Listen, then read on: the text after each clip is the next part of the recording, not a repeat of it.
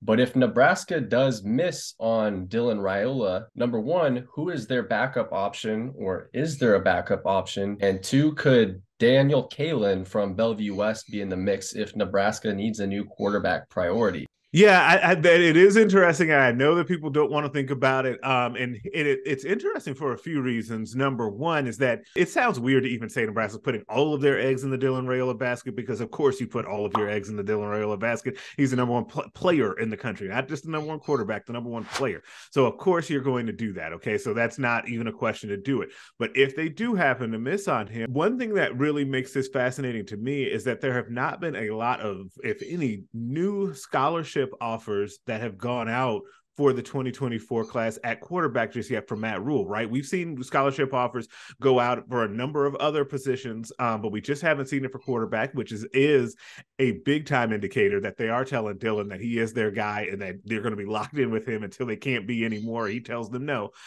which again is the right thing to do. But one of the other quarterbacks that Nebraska has actually kept in contact with is Danny Kalen, right? And I think that part of it, and you have to, if you're Dylan, though, you do understand that because Danny is right here in the backyard at Bellevue West. You're obviously recruiting two of his wide receivers in Davon Hall and Isaiah McMorris, so you're not going to just ignore him when you go to campus or if they have an event and he comes out. So I do think that Danny Kalen is in the mix for that guy if it is not Dylan Raiola, and I think that would be a fine. I hate to even say backup because most years that would be the Nebraska's top choice and it would just be fine. Like it would be kind of wrapped up and it would be totally okay because what you're seeing with Kalen is his recruitment blew up kind of early on, right? And he got that, I think it was North Carolina or Florida State. I'm sorry, it was Florida State that offered really early. Then Nebraska kind of came in. Then his recruitment kind of went on pause. And as he's in his sophomore year, he really split time, didn't really play that much.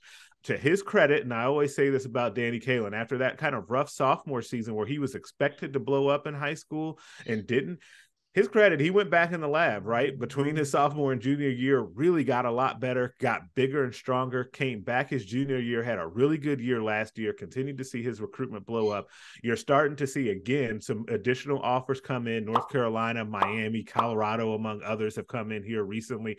He just went out to Colorado to see Coach Prime a couple of weeks ago when the contact period was going on. And I know he wanted to get down to Miami as well. And so his recruitment is taking off nicely, right? And so he's got options. And so that's what another factor to make this really interesting is he has the luxury to not necessarily wait around for Nebraska if he doesn't want to, though I think he will in the end and kind of see what happens with the Dylan Raiola situation.